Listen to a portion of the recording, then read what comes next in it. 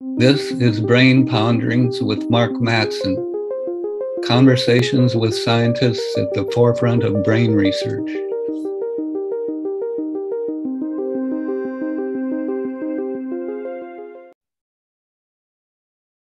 So today it's my pleasure to talk with Sheena Josselyn.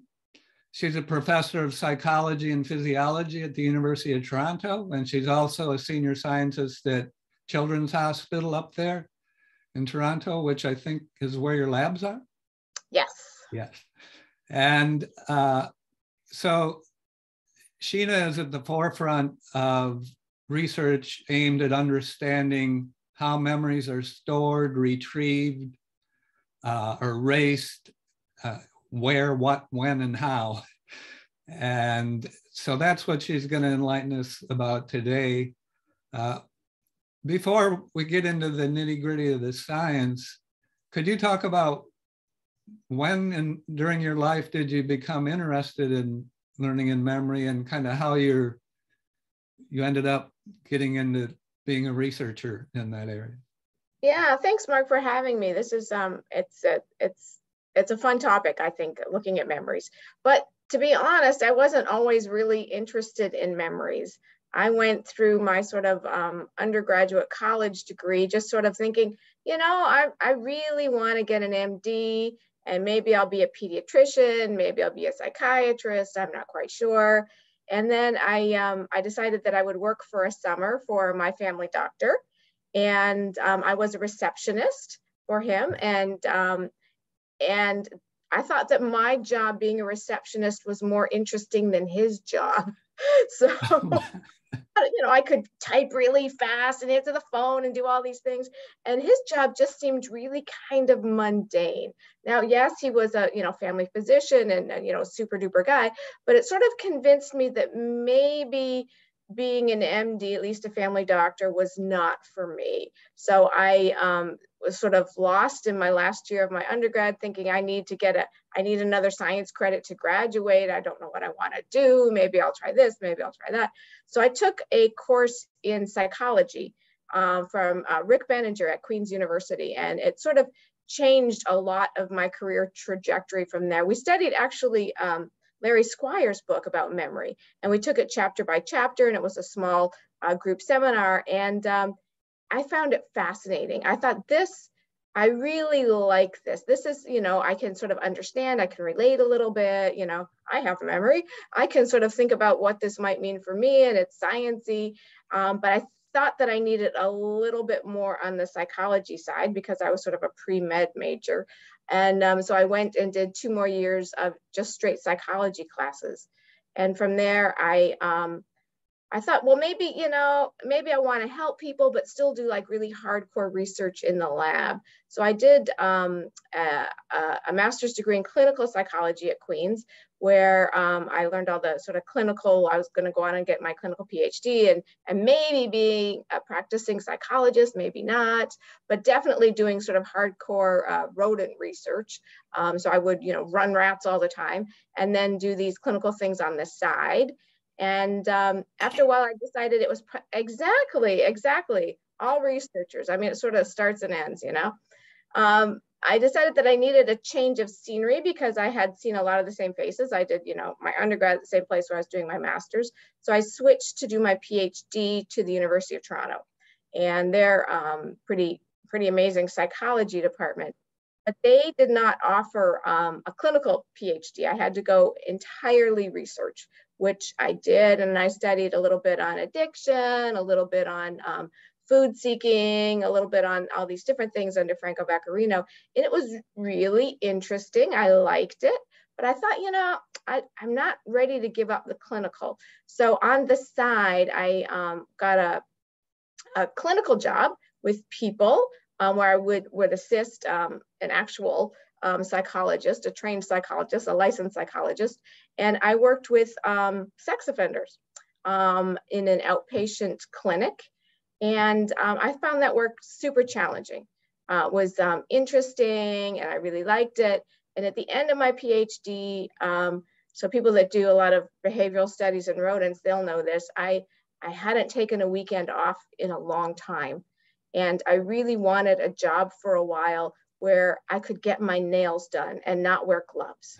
That was my thing. I want to have my nails done. I want a weekend off. So I decided to do a postdoc where I would just focus on the clinical aspect and sort of backdoor my way into getting a clinical psychology degree. So I did pretty much full time at Clark Institute of Psychiatry, now called CAMH, working again with sex offenders. And I went to prison a few times a week and did assessments. And as you can imagine, or for some people, I sort of thought I was Jodie Foster, you know, in the movie Silence of the Lambs. I thought I was going to meet the evil genius and match wits with the smartest person on earth and sort of see who came out on top. But I never met that person when I was doing this work. I just sort of ended up being, again, really quite bored. And, you know, it felt like the same conversation I was having over and over and over. And working with sex offenders, it was not a lot of fun. So I decided, okay, I'm done with people, especially sex offenders.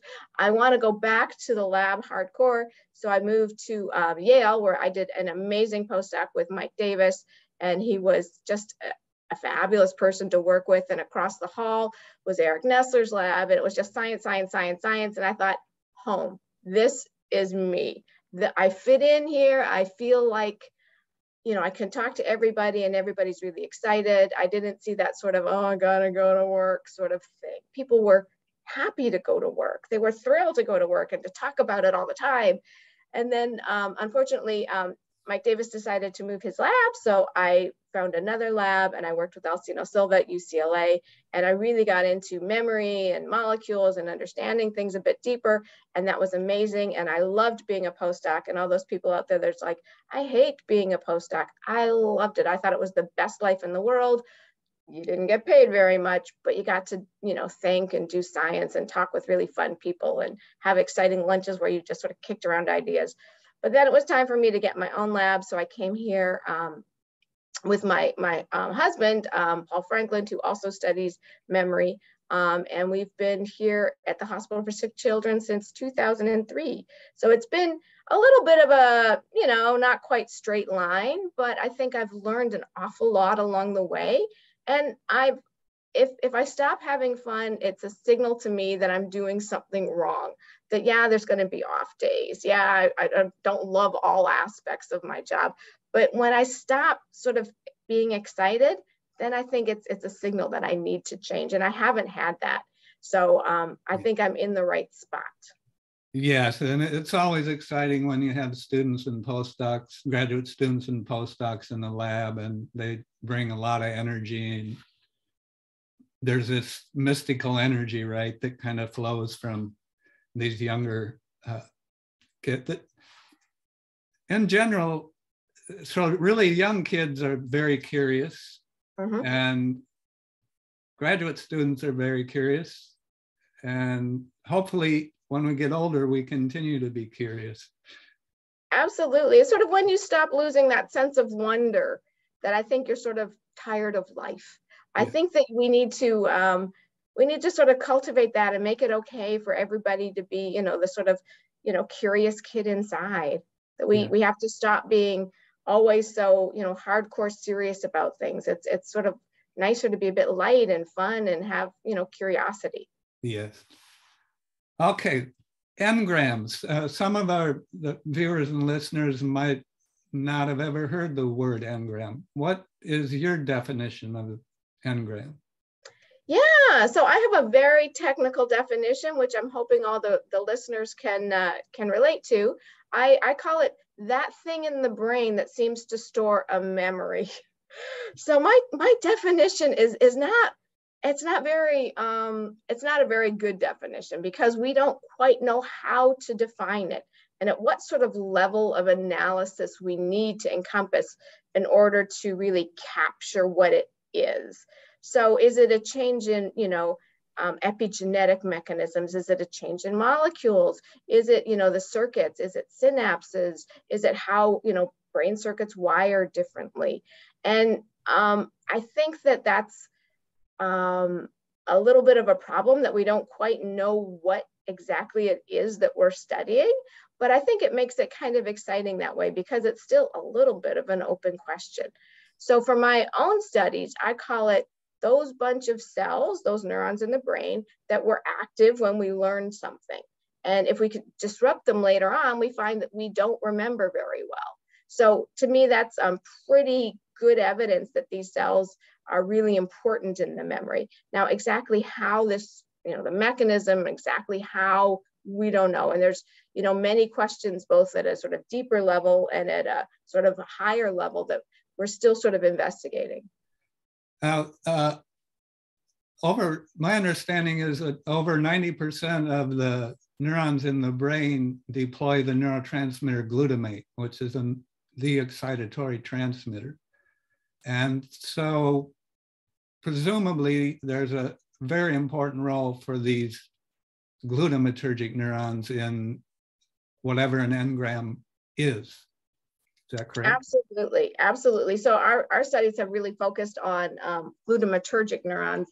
As you say, it's the major neurotransmitter in the brain, and it's a subject of a very cool book that's coming out. A little. No, and so you say in your definition, the way you study the engrams, when a neuron, you're studying whether or not neurons are active when an animal is experiencing some learning and memory model, which we'll talk about next, I guess. And so by active, do you mean firing an action potential, or can it be, so glutamate depolarizes the membrane, causes calcium influx. Right. Is calcium influx in the absence of an action potential sufficient to?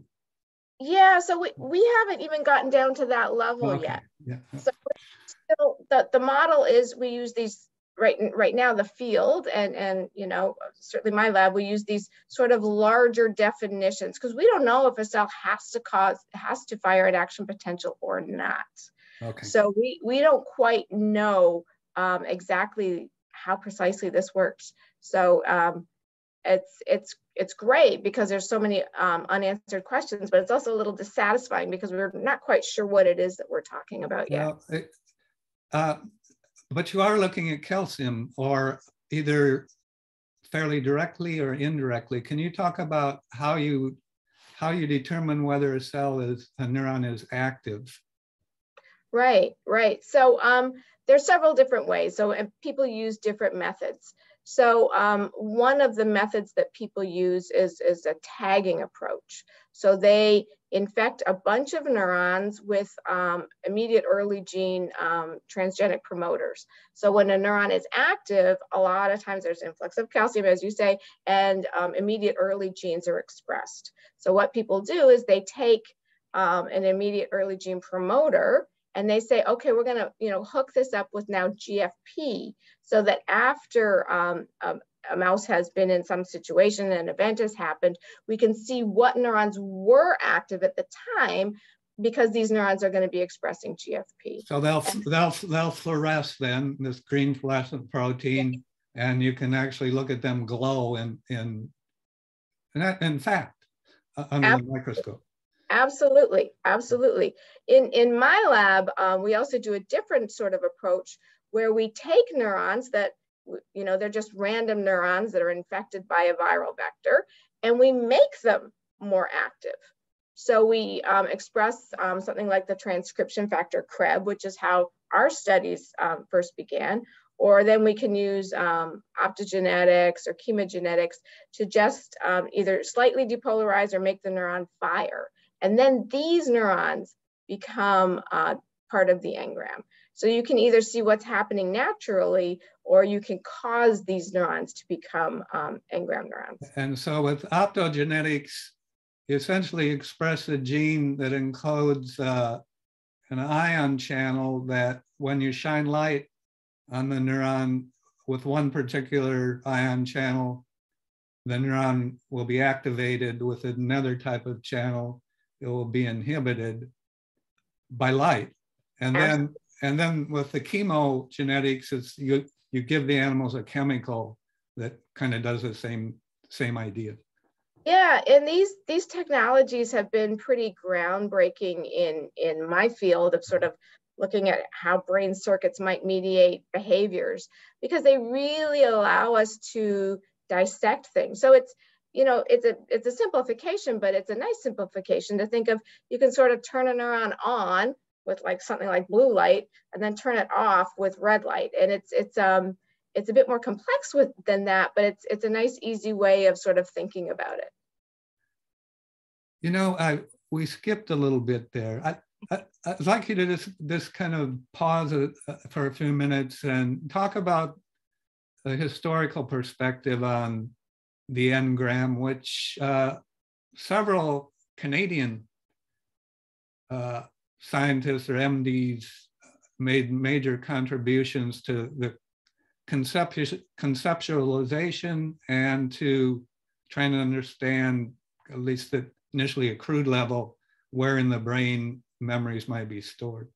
Yeah, that's a really good point. So I'm going to start way back at the beginning, 1904. There is a German scientist named Richard Semon, and he was an evolutionary biologist, much in the vein of you know, the people that would go out and find new species. So very much like Charles Darwin. And in fact, he did lead an expedition.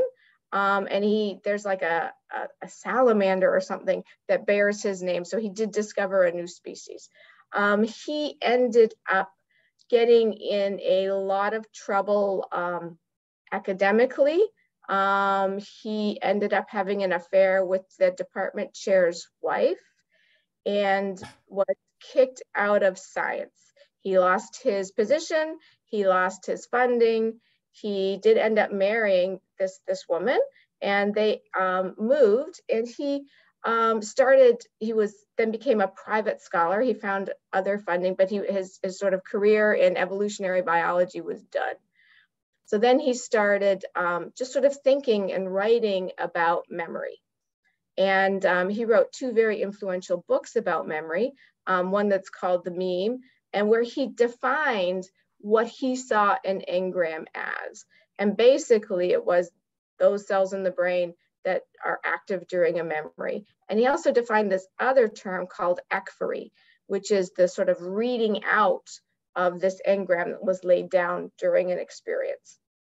And now, this isn't that long after that it became apparent that there were individual nerve cells in the brain, you know, based on Cahal's work. And so did Semon, he knew that then in his thinking or not?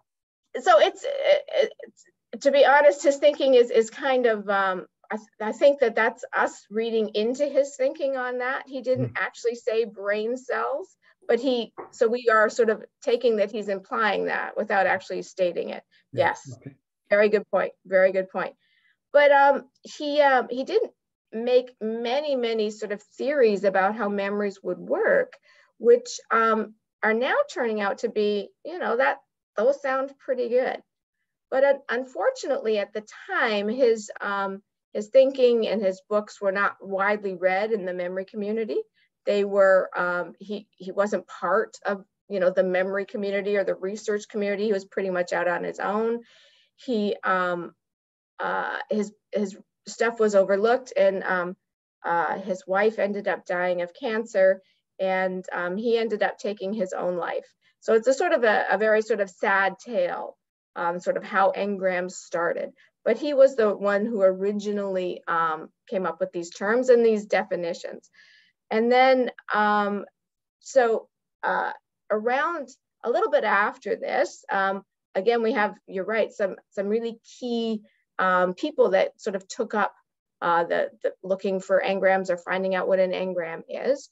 So we have Carl Lashley, who was American physiologist, and he wanted to find, you know, if this engram exists, let's try and find it. So he did a series of experiments over about 30 years. He had other experiments mixed in. He made a ton of contributions. I don't want to sort of belittle his contributions, but after 30 years, he couldn't find an engram. So in his experiments, what he would do would be to, sort of the archetypal memory experiment. He would train a rat to run through a maze to find a bit of cheese at the end. And the rat would get really, really good at learning how to run this maze. So he said, okay, there's our memory. Now I want to find where in the brain this memory is. So at the time, the sort of, best technique was to do lesions. So he did lesioning techniques of different parts of the cortex, because he must have thought he would find an engram in the cortex. And this was cutting edge stuff at the time, like 1911. And it was really, really cool. And then he couldn't find an engram. He couldn't find a place in the cortex that produced memory disruption. So he came up with the sort of feeling that, engrams were elusive. We shouldn't really spend our time looking for this sort of mythical engram. He compared it to a mythical snark that no one could ever find, even though they kept sort of chasing it. They could never find this snark. So that sort of became, one of the feelings in the memory and the, science community, that you couldn't find this engram. But he actually was, he trained a very important scientist, Donald Hebb. So Donald Hebb is a Canadian scientist, and he worked with Lashley. And Hebb came up with his theory of synaptic plasticity, basically that neurons that fire together, wire together, and that's how, important brain circuits are made. And Hebb didn't call what he was working on an engram. He called it a cell assembly, but there's a lot of really big similarities between what an engram could be and what a cell assembly could be. So he's most widely known, of course, for the, neurons that fire together, wire together at the synaptic level, but he also has, a lot of things about circuits and how they're formed and some really important things. So he's our sort of another one of, I call them the heroes of the engram, the people that really laid the foundations for what we're studying. Another person is Wilder Penfield. Now, Wilder Penfield is a neurosurgeon, and he actually started the Montreal Neurological Institute, the MNI, and he was a brain surgeon who tried to localize parts of the brain inducing epileptic seizures in people that had a lot of seizures and couldn't be treated. So these were sort of intractable epileptic patients. And he would go in and try and map out little bits of their brain to find out, if I remove this part of the brain, what will happen? And to do that, the patients are awake and they're conscious. They're anesthetized, but they can speak, because he doesn't want to, mess up any of their language areas or anything like that. So he noticed that. And there's just, yeah. I think most people know this, but the brain itself, there are no pain receptors. So you can, in a living person, you can probe around in the brain and they don't feel pain. Yeah, super interesting fact. I mean, yeah, it's very cool that the brain has no pain receptors. So he took advantage of that. I mean, that the patient is, probably they're made comfortable. It's probably not an enjoyable experience, but it's not painful. They don't feel anything. Right. That's really important to point out. Thank you. So he would stimulate around trying to find where the locus of this epileptic seizure point would be. And he noticed that every now and then he would stimulate, just zap a cell a little bit, and that the patients would say, oh, that reminds me of this time. And it would be like they were recalling memories. And any Canadians out there in the audience, they've made this Canadian heritage moment about this, where he stimulates, he zaps the cell, and the patient says, I smell burnt toast, just like my mom made. And it was like a very sort of experiential type of memory. And so he thought, well, maybe I'm stimulating a part of an engram that holds this kind of memory. So I think that's a really interesting way of sort of, taking something that you see in clinical practice and saying, hey, there's a really important scientific finding here as well. So he was another huge person that really contributed to our understandings of engrams and memory. And the last person I'm going to talk about is Brenda Milner. And Brenda Milner is sort of, she is an amazing sort of pioneering female scientist, also close collaborator with Hebb, close collaborator with Penfield, also works at the Montreal Neurological Institute. And she is still alive. She's 102 or 103. And she is, it's amazing. So it's just a huge thing. And what she did is she was a psychologist by training, and she did a lot of looking at how different patients, how their memories were affected after different treatments. So she famously looked at patient HN.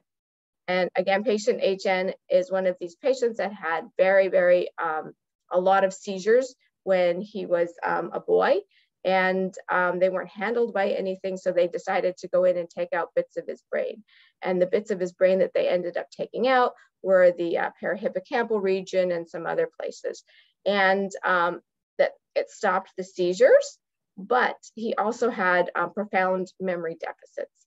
So he could meet somebody and be very social and very nice to them. They would leave the room and come back, and he wouldn't remember meeting them a couple minutes ago.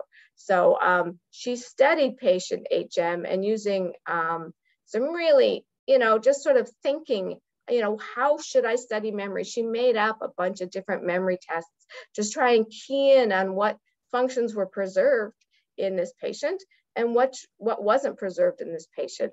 So she really sort of honed in on the fact that the hippocampus is one brain region that is like super important for memory. And unfortunately, HM had a lot of his hippocampus removed. So so all together, these real pioneering scientists, when you take all their contributions, it sort of led us to, a little bit where we were, say 15, 20 years ago, where I think we were sort of poised to sort of study engrams and cellular ensembles that hold memories in the brain. All right. So let's get back. Say you mentioned the hippocampus, and with HM, it really provides strong evidence it's critical for the formation of new memories.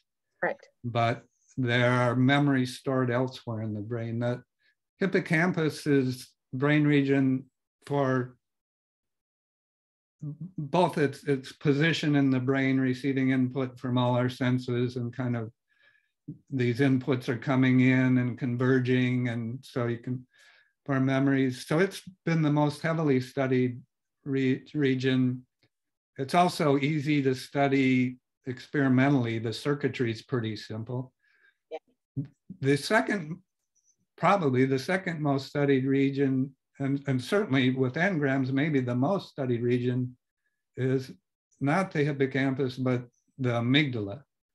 And a lot of your work has to do with amygdala, which is important in remembering fearful situations. In your recent review article in Science with Tsutsuma Tonegawa, you laid out like four criteria experimentally establishing the nature of an engram. Can you go through those? So, yeah. Yeah, absolutely. So we wanted to be sort of upfront and scientific about how, we're claiming that we are finding and manipulating at least core components of an engram. Maybe not the whole thing. We think engrams might be, multiple regions of the brain, and typically studies are just looking at one small region, but at least it seems to be a core region of the engram. So we wanted to say, okay, how do we sort of scientifically know that what we're doing is manipulating a specific engram that supports a specific type of memory? So we took a page out of Richard Morris's book. So Richard Morris wrote this wonderful article about how do you know that synaptic plasticity and LTP is important for memory, and he had a number of criteria, and we just sort of borrowed them and adopted them for knowing if what we're studying is indeed an engram, so that bit in the brain that seems to store a memory. So one was that, okay, if this is the bit of the brain that stores a memory, it should be active when we store a memory, and it should also be active when we recall a memory. So that seems pretty simple. So if this bit of the brain is important in storing a memory, if we interfere with its function, that should also interfere with memory recall. Also, if we think this bit of the brain is what's activated when we get a retrieval cue, so something reminds us to think about a memory, maybe we could skip the retrieval cue and just artificially go in and reactivate these cells. So that's a bit trickier thing to do. And then if we know a lot about how engrams are made and how they're reactivated when we remember something, is it possible to totally implant a false memory in the brain of a mouse for an event that didn't ever occur? And can we get them to do this behaviorally, act as if they had this memory when in fact they never had? So that's a really tricky one. And so we thought that this was a pretty high bar for showing that in fact these cells that we are examining constitute a critical component of an engram. And the amygdala, the neurons in the amygdala are particularly, they have a lot of advantages for this, because why don't you describe the fear memory? How do you do like Pavlovian conditioning of a fearful situation? Yeah. So we're studying sort of complex things in the brain. So what we want to do is to keep the memory pretty simple.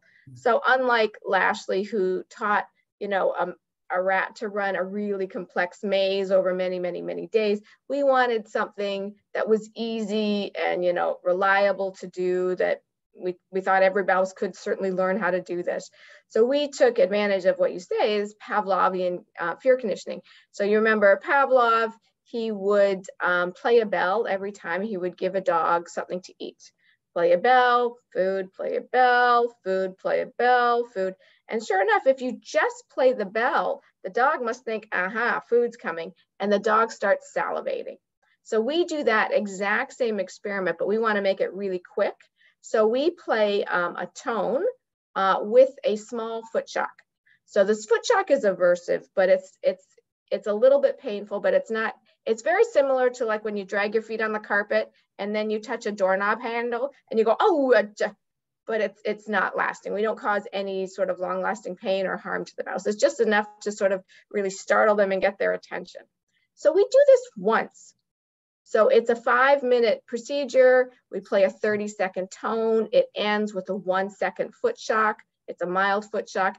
And the mouse, this is so startling and so not very nice for the mouse to experience that they can remember it for their entire lives. So one trial learning, and that was really important for us to do something really simple and very biologically important, and to make it really easy to read out the memory. So when a mouse or a rat or a small rodent is afraid, the mouse adopts a freezing posture.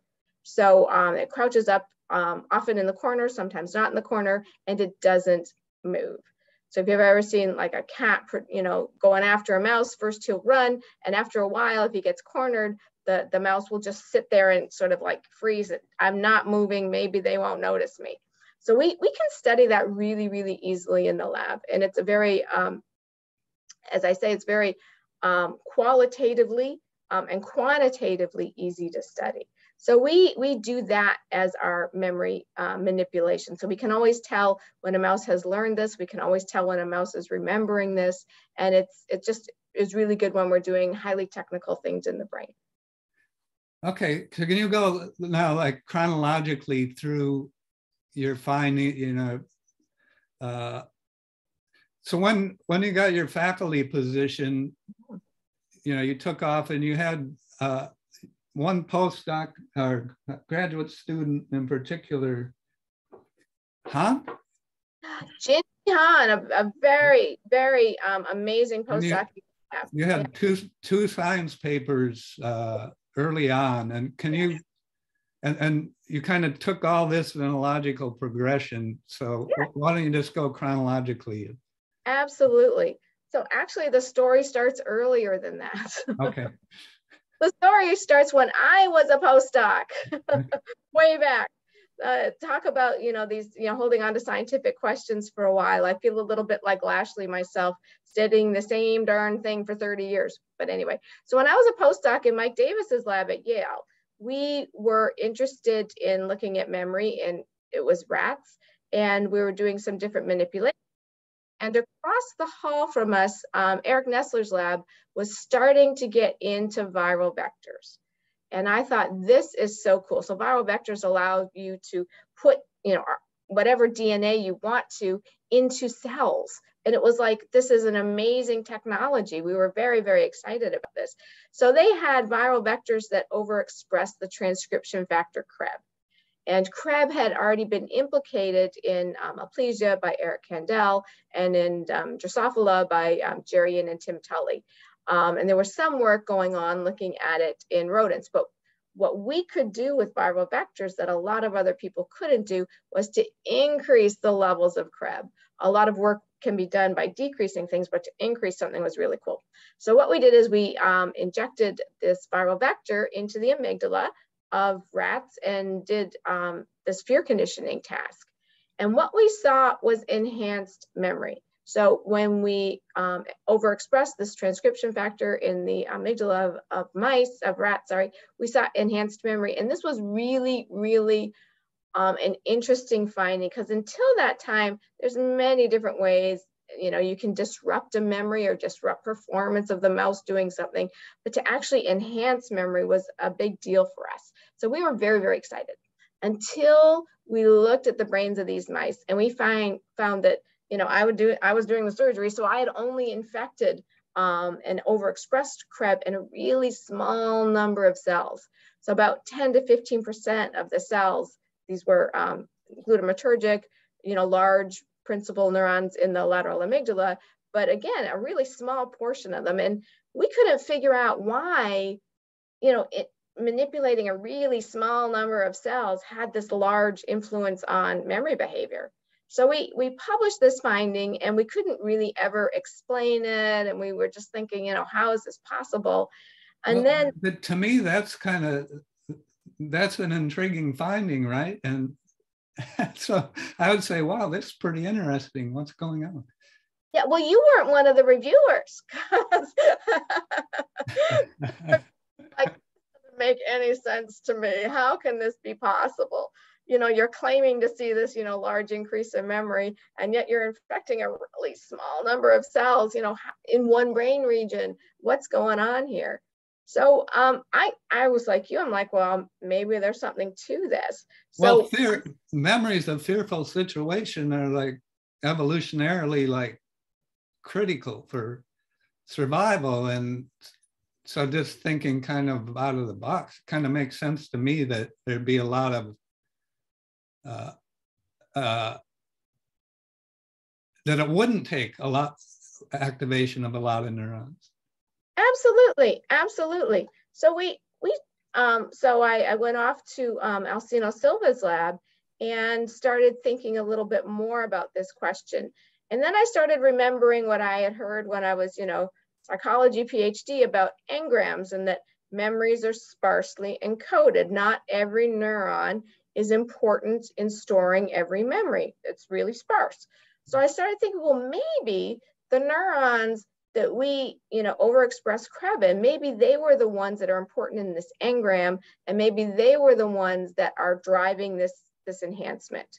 So then I started this work when I was a postdoc, and then it was my postdoc when I started my own lab that really, really put the finishing touches on this.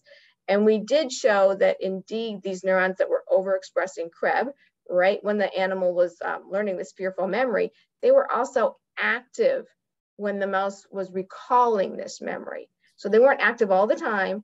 If we asked the mouse to recall a different memory, and it was these cells that were active and not other cells. So we thought, well, we're sort of showing that these neurons that were active at the time of the training event are also active at the time of a retrieval event. So to us, that said that these neurons became part of this engram, and we called this process allocation. So these neurons were allocated or recruited into an engram, and the other ones, weren't allocated or recruited to the Engram. Yeah. So, you know, we did a lot of sort of correlational work using immediate early genes to sort of mark neurons that were active at different time points. And we were very excited about it, but it's very, very correlational. And there's many things that, you know, can be correlated. It doesn't mean that it's really causative. So we said, okay, these findings are cool. We also did other studies where we decreased Krebs function in a small population of neurons, and nothing happened to memory. Memory was normal. And when we looked at the brains of these mice and looked for the neurons that are active when the mouse was remembering something, saying, okay, this is a proxy for the engram, that bit of the brain that stores a memory, we found that the neurons that we had decreased Krebs function in were excluded from the engram. So we came up with this idea that, you know, there's some sort of competition to become part of an engram, because not every neuron gets to become part of an engram for every memory. And the ones that win this competition are the ones with high levels of Krebs. So we came up with this sort of hypothesis, but the challenge really was how to test this, which is Jinhee and Steve Kushner, who was also really important in this work, and Alcino Silva, and a bunch of other people in my lab. They said, okay, why don't we got to try the updated Lashley experiment. So what Lashley did was he would train a rat on something and then lesion bits of the brain. So we were going to do that, but instead of lesioning bits of the brain, we're going to lesion these cells we think are really important in the brain, that are important for this particular memory, and see what happens to the memory. So using a bunch of really cool tools that we borrowed from other fields of science, we did just that. So we tried to allocate neurons to the engram using Krebs, and then we would kill these neurons right before we tested memory, and we found that memory was disrupted. Now, if we killed a similar number of neurons, but neurons we didn't think were important in the memory, just random neurons, memory wasn't disrupted. So then we thought, okay, we have a handle a little bit on what's going on here, that these neurons are important for this particular memory and not another. Nice. And there's a lot of evidence for structural changes associated, you know, changes in the size of individual synapses and or numbers of synapses. In any of your models that you're describing, have you or others looked at, you know, counted numbers of synapses and so on? Absolutely, absolutely. So we did a little bit of just sort of looking at spines as our proxy of synapses, but the real work that's been done at sort of the level of synapses is from Bong-Kyung Kang's lab in Seoul National University. And he has this beautiful paper which shows that synaptic connections between engram neurons in different brain regions, that's what's really increased when this engram gets formed. So you can use different techniques of tagging cells, but you know, of course, the synapses are super important. And this is just beautiful, beautiful work. The images are just beautiful. And hopefully, you and I we're increasing our connections now, and as we speak. Oh, absolutely. We are doing really, really good things for our brain. What was I going to ask you? Yes, so this transcription factor Krebs that you've studied extensively and manipulated and used it kind of as in a way, a centerpiece of studying engrams. So it's activated by calcium influx into the neuron when the neuron's active. What are the gene targets of this transcription factor Krebs that might contribute to the structural and enduring changes in the neurons that are in the engram? Yeah, that's a super question. So many people have looked at that. We tried looking at that several years ago, and it's really not clear. As you say, Krebs is a transcription factor. It's ubiquitous. It's all over the place. It does so many different things. And so our approach to it was to say, okay, it does so many different things. Let's try and mimic what it's doing in our paradigm, which is sort of preferentially allocating those neurons with increased levels of Krebs to an engram.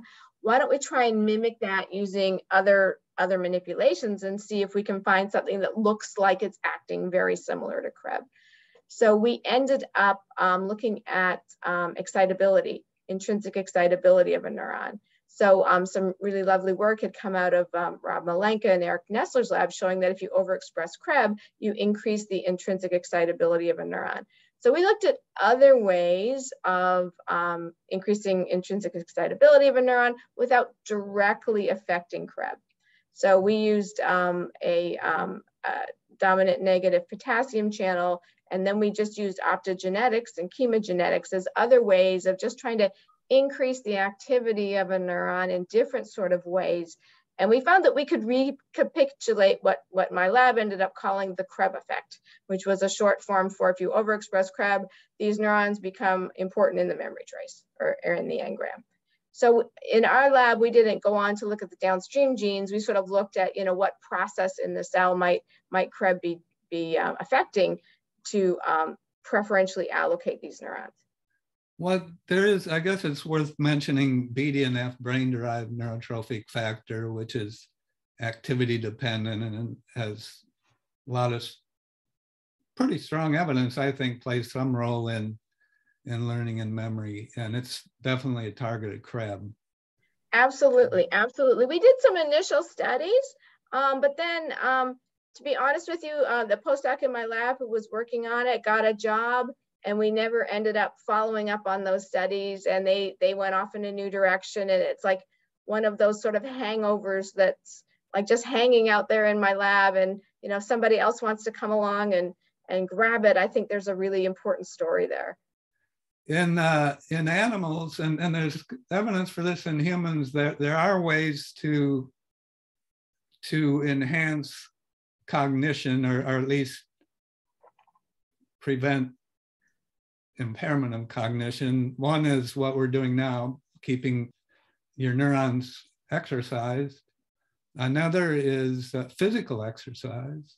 Absolutely. And we did some work on intermittent fasting. But one thing that's pretty interesting that's emerging that you may be interested in is the role of mitochondria in synaptic plasticity, and perhaps even in so if you form new synapses or strengthen connections, then that means that probably you need increased energy supply to these new synapses. And we did some studies where we used RNA interference to knock down expression of a gene called PGC1 alpha, which is a Krebs target gene. And PGC1 alpha stimulates what's called mitochondrial biogenesis, the division of mitochondria. And then those mitochondria move to synapses. And we found in vivo in the hippocampus, if we reduce mitochondrial biogenesis, then over a period of weeks, synapses are lost. Now, we didn't look at learning and memory, but this is something, there's probably a connection with energy metabolism. Neurons are more active, they require more energy. And then there's this kind of a enduring effect on the cell being able to provide the energy needed to maintain the new connections. No, I love that. I love that line of thinking. Like in thinking of human interactions, it's always follow the money. But I think in looking at brain interactions, it's follow the energy dynamics, because that's probably driving an awful lot more of what's going on than I tend to think about. So I think that's a really cool point. I'd love to study that a bit more. Unfortunately, there's, with calcium and Krebs, there's good tools. With energy, for example, there are no, to my knowledge, no fluorescent probes for ATP. Yeah, and I've thought about this for years. Geez, I wish I could. We did a lot of calcium imaging, and mainly in cultured neurons. I wish I could image ATP levels, you know, and see what happens. And yeah, exactly. Because a lot of times your real question you can't ask because there's just no way of asking it. So you ask a sort of higher up level question, and that is semi-satisfying, but not really what you're interested in finding out. Yeah. Okay, let's talk about, you mentioned a couple other things you haven't talked about yet. One is implanting a false memory. Yeah. Can that be done? Yes. Yes. Okay. It's nice with a lot of trouble. So we're not quite at the science fiction level yet in people, but we can do it in mice. And when I say we, I mean my husband, Paul Franklin's lab. I was a very small part of this project. But in his lab, he was thinking, you know, we know so much about engrams, you know, we've been studying them for years. The real trick is to, okay, if we really know what's going on, can we, you know, implant an entirely false memory? So in my lab and in his lab, we do a lot of work with tones. So we pair the tone with the foot shock, or he does a lot of work in context. So we pair context with a foot shock. And he wanted to implant an artificial memory. So we don't quite know yet how exactly a tone is represented or a context is represented in the brain. So he used odors because we know an awful lot about how odors are represented in the brain. So each particular odorant is represented in a particular olfactory glomeruli. So he took advantage of transgenic mice that express channel rhodopsin, again, one of these excitatory optogenetic constructs, in a particular glomeruli, M75. So he knows what odor activates this M75 glomeruli. So what he's going to do, typically, so in a bunch of pilot experiments, what they did is took the odor that they know activates this glomeruli. So acetophenone. It smells like almonds to me, but acetophenone. So mice can certainly smell and know what acetophenone smells like. And they first paired that smell with a foot shock, just like we do in our normal Pavlovian fear conditioning experiments. And then they presented acetophenone or another, a different odor. And the mice stayed away from the acetophenone. So they know that this particular odor predicts foot shock. So it's very much like freezing, but they don't freeze to the odor, they just stay away from it. So we know that the experiment could possibly work. So then instead of actually presenting the odor to the mouse, they optogenetically stimulated that specific glomerulus that they know is important in representing this odor. Yeah. And they paired that with a foot shock. So the mouse has never smelled this odor in the lab in its life. And they still stay away from that odor. Wow. And then they did the next level where they didn't even present a foot shock. They just optogenetically excited a part of the brain that induces behavior that looks like the mouse is getting shocked. So it looks like it's painful to the mouse.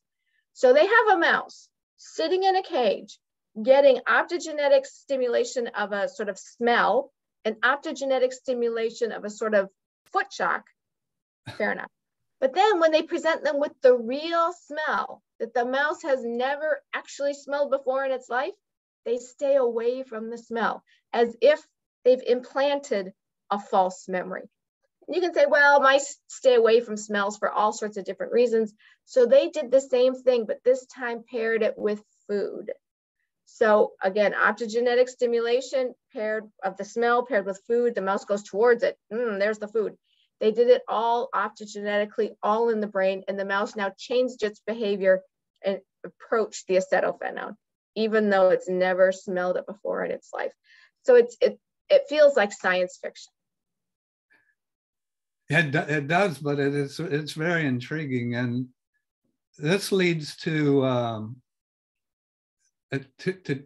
two questions. So one is, I guess we'll kind of talk about implications for humans. Yeah. There's psychiatric disorders. Post-traumatic stress disorder is one that's in the news a lot now, where people keep recalling these terrible memories, you know, whether they're in a war like's going on in Ukraine now or other traumatic experiences. And wouldn't it be wonderful if we could somehow selectively erase those memories? Can you talk about first the work in animals in erasing memories, and then your thoughts, you know, whatever they are, on how this could be applied to humans?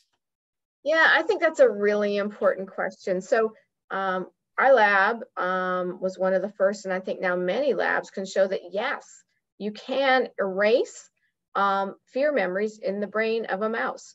That, you know, when we deleted those cells, and we don't have to permanently delete them, we can turn off the cells using optogenetics, and the mouse acts like it doesn't recall the memory at all. So yes, it's possible to erase specific memories, not all memories, specific memories in the brain of a mouse.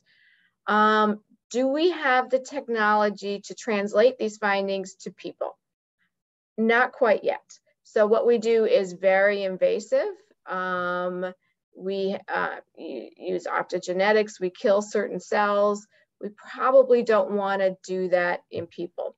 I think that what we can do, though, is learn about the sort of basic principles that are going on, and then use more less invasive types of treatments for people. So we could find cells that are active when a person is recalling this very, very traumatic memory, and give them like a smart drug. So instead of targeting every cell in their body, we could make a drug that only goes to those active cells and does something, I don't know, inhibits or synapses, or does something to these cells. I'm not quite sure exactly what we would do, but do something like that.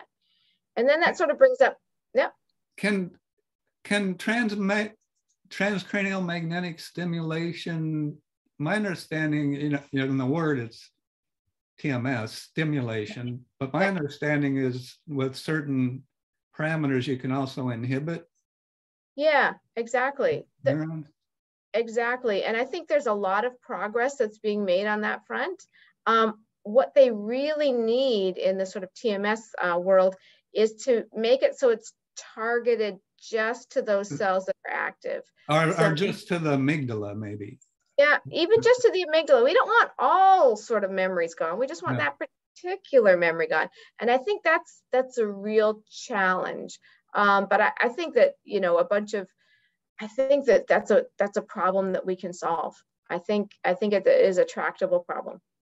And then one way to inhibit the glutamatergic neurons, in which maybe the engrams are encoded, is to activate inhibitory GABAergic neurons. And I saw you've done some work looking at roles for these inhibitory neurons in engrams, right? Absolutely, absolutely. So most of our work, as I said, has been done on these excitatory glutamatergic neurons in the amygdala. But we've also found a really important role with the GABAergic inhibitory neurons. So it's sort of like a push me, pull you sort of thing. So the more, it turns out that the GABA inhibitory neurons play a real key role in keeping the engrams sparse. So we don't want every neuron to be activated by a certain event. And if we disrupt the inhibitory signaling, then more neurons are activated, so they are constraining the size of an engram, and that the memory is less precise. So the memory is more generalized. So there really is an important role for both GABAergic and glutamatergic neurons in this process, so that it's sort of a circle, so it doesn't really matter where you interrupt it, that different parts of it produce opposing effects. So you need everything to be working correctly. Yeah, yeah. Okay, we've covered a lot of ground, Sheena. Yes, we have. Yes, there's still Oh my gosh, I forgot. Cool. Okay, so you, all this up till now, you've been talking about an engram. Right. But we recall memories in sequences. We can kind of close our eyes and play a movie of, you know, what you and I, what did you do since you got up this morning, and Yes. so on. And this is a bigger problem. Obviously, it's getting more and more complex. What's known so far about stringing together sequences of engrams, and what do you see for the future of trying to understand that more complex aspect of it? Yeah. Now you're bringing up a really important point. We are studying an engram in the lab, and you know most other labs are as well. Then you know we know that you know mice and even you know old professors like us can learn many different things, and we have many different memories. So how is it we're looking at this process in isolation, pretending that that's all there is? And of course that isn't all there is. And we think a really important function of engrams is to help organize information in our brain, so it's not you know just stored everywhere, that there is some underlying logic to it. So we found that using various, you know, we increased the number of things that we asked a mouse to remember. Usually it's 1, and we increased it to 2. So we doubled the information that we ask a mouse to remember. And we found that the engram underlying these 2 events, if they were very similar and occurred within a very similar point in time, within about 6 hours of each other, that they had cells that made up their engram that were overlapping. And we thought this was important because if you remembered one thing, that would activate the next engram and you would automatically remember the next thing. And that would help us to sort of organize information. So it wouldn't just be, you know, one event happened in isolation. It would be in a larger sort of context, a larger flow of things that had happened. And it also would help you chunk information that was similar. So you would have like a larger sort of concept or a schema or a bigger sort of knowledge of these kinds of events. Typically when this happens, and I know that because it's happened to be 7 times, and here are the 7 different incidences, and we sort of extract general principles from that. And we think that is one of the key functions of what engrams do, is sort of really help you organize information in your brain, so it's not just a bunch of isolated incidences, that there is you know a rhyme and a logic to how they're encoded in your brain. And Welder Penfield, when he stimulated the brains of these people, sometimes they said things that were like a sequence of events. I'm seeing a girl in a room. Mm-hmm. So he's stimulating fairly crude electrodes that stimulating, but nevertheless, there's within that small area, there's organization, and you can get a sequence strung together just by activating neurons. Exactly. So he, you know, I think, you know, his experiments are pretty much like science fiction as well, you know, that this happened. I mean, there's so many different ways that it could not happen. To actually think that it could happen is pretty neat. And we, you know, we have imagination, and we can generate, you know, with your husband's group shown that you can implant false memory, but we're like, isn't that what imagination is? And to some extent is, we're generating false memories when we are imagining something that didn't really happen. Yeah. So we know that's possible, and you're trying to get at exactly what's going on in the neural network. So yeah, so people call so memories are like mental time travel. So we can go back in time, or we can go forward in time, which is your imagination, or what would happen, or I imagine doing this, or think of actually taking a vacation, those sorts of things. And for a long time, psychologists have thought, well, starting with Endel-Tulving, that they are really one and the same process, that, you know, thinking backwards is the same as thinking forwards. Very interesting. Okay, we covered a lot of ground, and I've enjoyed talking with you, and I enjoyed reading up on what you've been doing. That's kind of the main thing I'm getting out of this, is keeping up on what's going on in different areas of neuroscience. So thanks for your contribution to the podcast, and it'll fit nicely with some of the others that I've already put up on the YouTube channel, and some that are coming. For example, Eric Nestler's coming up down the road, and others. Fantastic. Ask him about those early days at Yale. Okay, I remember him from when he was with Paul Gringard. Absolutely. I was good friends with Paul because I reviewed, it was really interesting.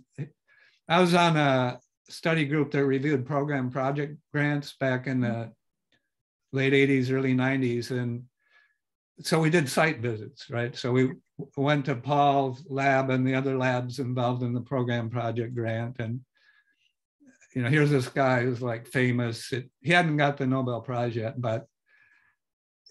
and like he was very nervous. It was like, why is Paul nervous, man? He's like a pioneer in his field. But being a little nervous kind of motivates you, and that's an important aspect of keeping on top of things too. Absolutely. Absolutely. Yeah. Well, this has been fun, Mark. Thank you so much. Okay. Thanks for taking the time, Sheena. Absolutely. Take care. Bye-bye.